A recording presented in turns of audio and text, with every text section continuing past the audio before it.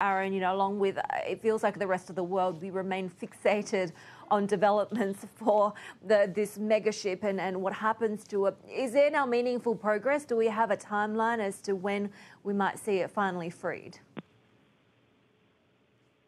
Well, we're going to find out, and what we do know is that the next 24 hours are going to be crucial to freeing this giant vessel that has, really had this major impact on global trade.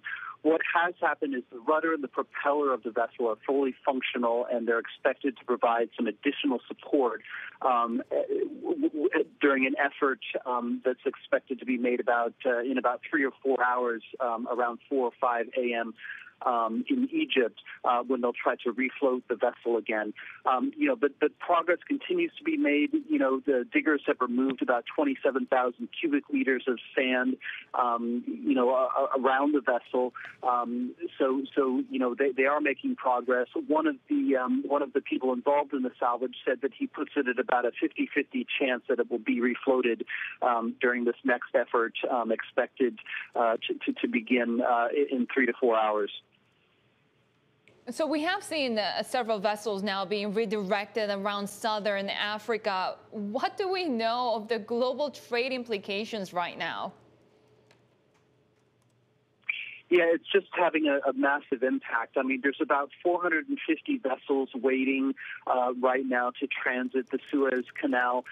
Like you said, many others have diverted, for a much longer journey around the southern tip of Africa, which, of course, delays shipments and raises costs.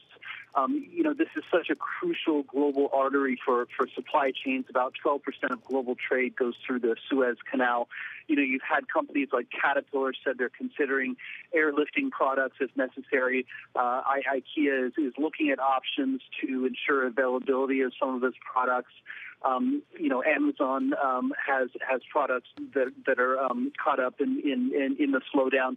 So it just has this massive knock-on effect throughout markets, and I think everyone is watching for any progress and to see once this ship is freed, and then they can begin moving the backlog of vessels through the Suez Canal.